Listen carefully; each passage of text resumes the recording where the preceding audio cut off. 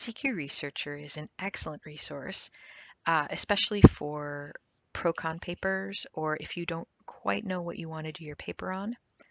You can scroll down and search by topic. Just select a topic that you want to look more into, or you can look at hot topics, which are the things that people search for most on the platform.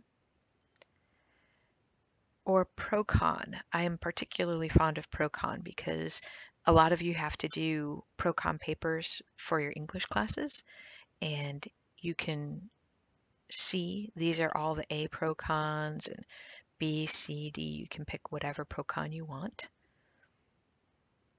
I've picked P, and I'm going to go down and look at pesticides.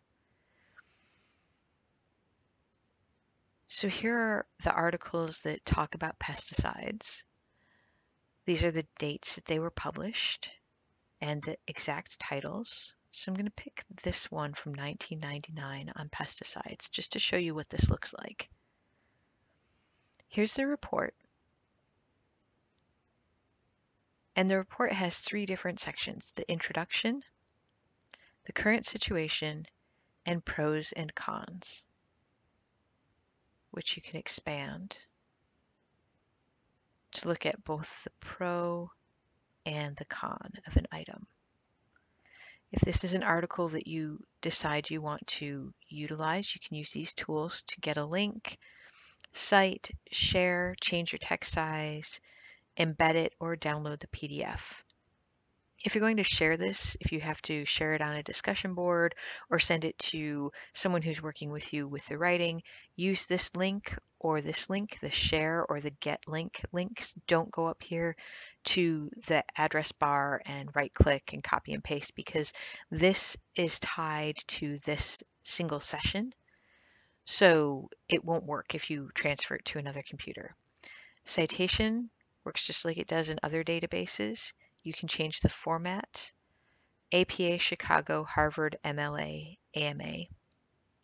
And for the most part, these are right. They're like 95% right. But always remember with citation that you are responsible for making sure that your citation matches what your instructor is looking for.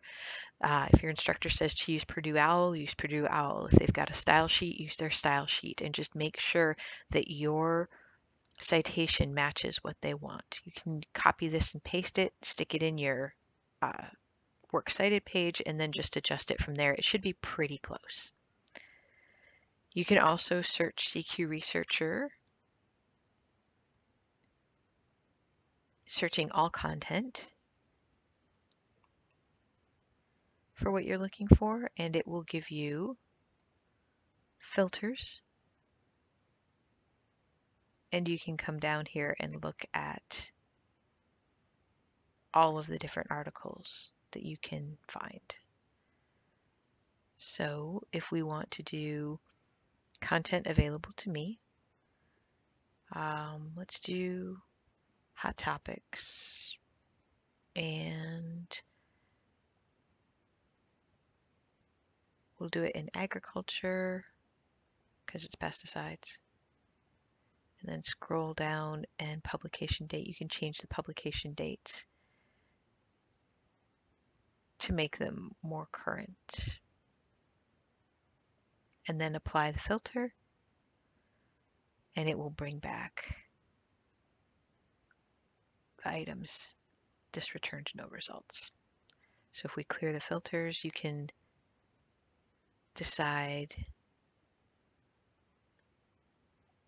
that you want to remove the filters here at the top, and then it'll pull up the results that you have once you remove some of the filters. It's very easy to use.